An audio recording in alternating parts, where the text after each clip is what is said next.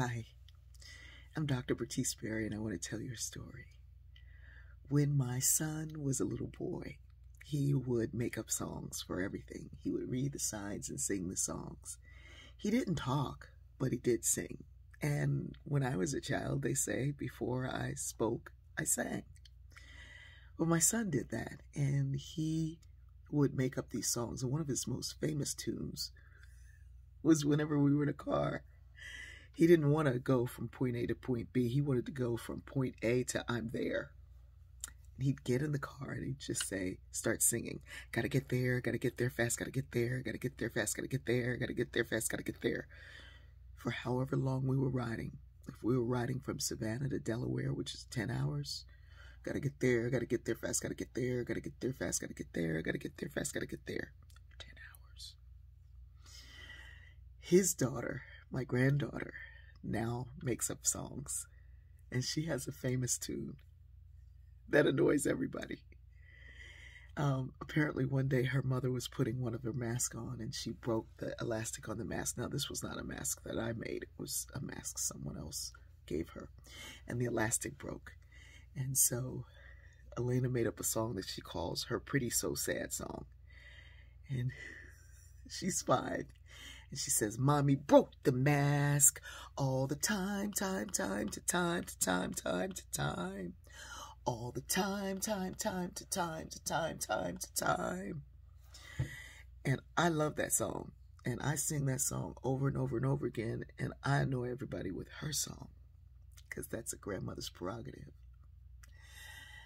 I love having this long view of life to see not only my children grow up, but watch as my grandchildren are growing up, and to see the same things come back around, and some come back around with a new twist.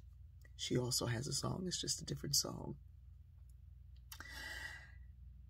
None of my children sang about masks because they didn't have to wear masks. They didn't live through a global pandemic. And I'm really hoping that we stop singing my son's song, Gotta Get There Fast, because we're rushing back into a life that didn't keep us from the first pandemic. I'm hoping we stop singing that song, gotta get there fast, gotta get there fast. I'm hoping that my granddaughter, when she's grown and has grandchildren of her own, I remind them about her song, and they look at me and say, what's a mask? I'm hoping that. I'm hoping that my great-grandchildren never have to go through a pandemic and have to have the experience of somebody breaking the mask all the time. I'm hoping that we learn the lesson this time, and that unlike that dual pandemic of systemic racism that has never gone anywhere, that just keeps waking up other people's awareness, because it was always there. We're just seeing it more and more. I'm hoping that when my grandchildren are grown, they say, what's a mask? What was systemic racism? What are you even talking about? My fear, though, my deep fear right now,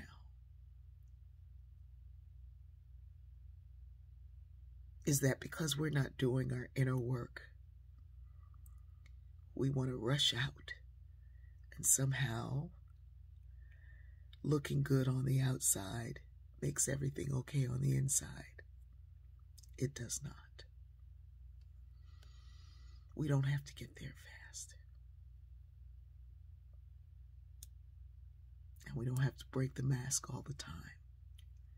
We can grow, we can learn, we can evolve, but keep singing songs.